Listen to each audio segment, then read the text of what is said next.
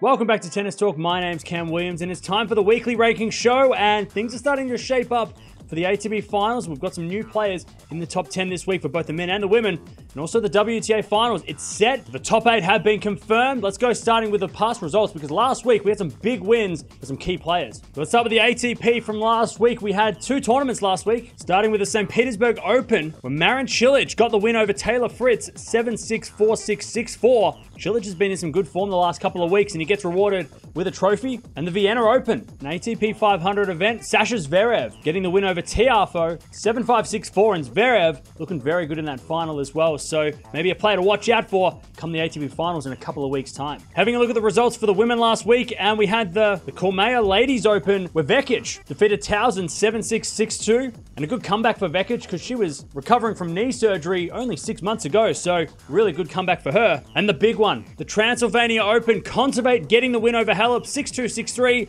qualifying for the WTA Finals. She had to win to qualify, and she did. Didn't even drop a set all week. She was absolutely unbelievable, and she officially is into the WTA Finals, as we'll find out in a second. All right, let's start with the ATP rankings this week. No big changes to the main top 10, as we got Djokovic staying at number 1, Medvedev at 2, Tsitsipas at 3, Zverev at 4 despite winning the Vienna Open, Rafa at 5, Rublev at 6, Berrettini at 7, Casper Ruud stays at number 8, but Dominic Thiem, he has dropped 3 spots out of the top 10 for the first time in a long time. He drops down to number 12, making way for Jannik Sinner, who made the semifinals of Vienna. He goes up 2 spots to a career-high ranking number 9 in the world and a top 10 debut for him. And Hubie Hurkacz, he stays at number 10, rounding out the top 10 for this week. Heading over to the race to Turin now, and we've still got 2 spots up for grabs, with about 4 players in the running to get those last couple of spots. So this week will be crucial in Paris. Djokovic, he still stays at number 1 with Medvedev at 2, Tsitsipas at 3, Zverev at 4, very close behind Tsitsipas, so there could be a change there come this time next week. Rublev is at number 5, Berrettini, he's at number 6, Casper Ruud at number 7, he is just on the verge of qualifying. But Jannik Sinner, with a big week last week, he's gone up 1 spot to number 8, pushing Hubie Hurkacz, who had a very poor week last week, down to number 9. So if the rankings were to stop right now, Sinner would qualify and Hurkacz would just miss out. And Cam Norrie, he is at number 10 in the rankings, and the person who has the most successful week in Paris from those 4 players could be the one who qualifies. So a lot on the line this week in Paris, with only 2 spots up for grabs. Let's go have a look at the players that have gone up in the rankings this week, because with some good results last week, some players got rewarded. Alcaraz, he's at a career high number 35 in the world. And Tiafoe, after a very good week last week, he goes up to 41 in the world, which is 8 spots higher than last week. So Francis Tiafoe starting to rise up the rankings again with some good results. Players that have gone down in the rankings this week, Grigor Dimitrov, he's gone down 8 spots, number 30 in the world, despite having a pretty decent couple of weeks, especially at Indian Wells. Had some really good wins there. He's gone down to 30 in the world. And Kevin Anderson, he's gone down to 76 in the world, which is 15 spots lower than last week. Lost a lot of points from Vienna a couple of years ago, which fell off this week, so he dropped a lot of points.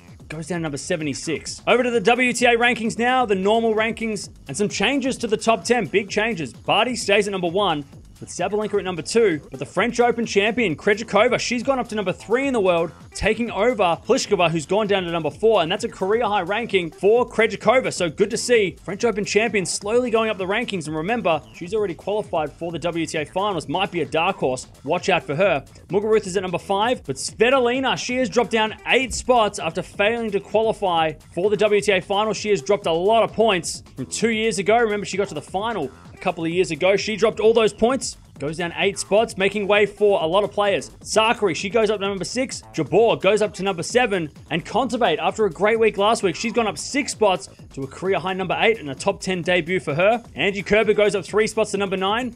And Iga Swiatek goes up 1 spot to number 10 with the help of players like Bencic and Osaka, who also dropped out of the top 10 this week after losing a lot of points from the WTA Finals that they played a couple of years ago. So the rankings are starting to settle now, with a lot of players losing points from 2 years ago and starting to get those rankings back to normal. So the best 10 players in the world are the best 10 players without them having to hold on to points from a couple of years ago. Heading over to the race to the finals now, the race to Guadalajara, and it's a big, big finale. Qualifiers are in. We've got Sabalenka, she's at number 1, with Krejcikova at number 2, Pliskova at 3, Sakari at 4, Swiatek at 5, Muguruza at 6, Badosa at 7. All of those players have qualified from last week. But Kontaveit, after winning the Transylvania Open, she had to win the title to get into the finals, and she did it. She pushes out Ons Jabeur, just edges her out, and qualifies for the WTA Finals. And she's had a great couple of weeks to really, out of nowhere, kind of make it into the finals. She wasn't even considered a month ago to be a contender. Now she's in there,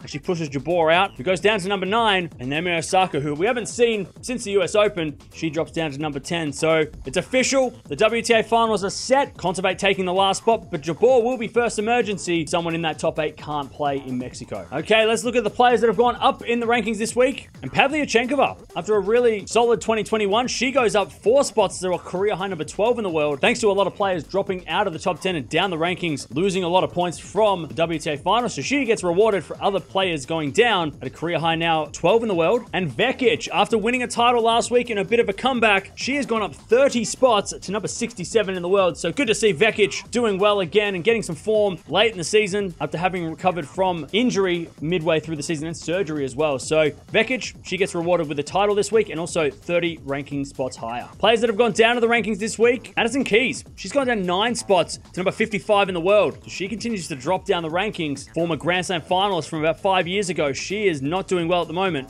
And Yastremska, she drops down 21 spots to number 100 in the world. Of course, was suspended on tour for a while with that doping charge. She's been back for a couple of months now, but her ranking is taking a big hit, dropping down 21 spots on the edge of dropping out of the top 100. She is at number 100 as it stands. So there you have it, the rankings for this week, and some big changes, especially to the WTA, with things starting to go back to normal, players losing points from 2 years ago, dropping out of the top 10, and the WTA Finals, they're set. They're absolutely set, and it's going to be interesting to see who wins that event, because for me, if Barty was playing, she'd be the clear favorite, but with no Barty, who's the favorite?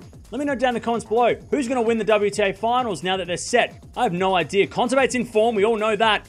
Krejcikova might be a smoky. She's pretty good on hard court surfaces, so maybe her, but I don't know. It could be anyone, to be honest. Maybe Sakari could do it. Maybe Jabeur comes in at the last moment and steals it. Who knows? But let me know down in the comments below who you think is going to win the WTA Finals now that the finals are set. So the WTA Finals, they are locked in. ATP Finals after this week might be locked in too.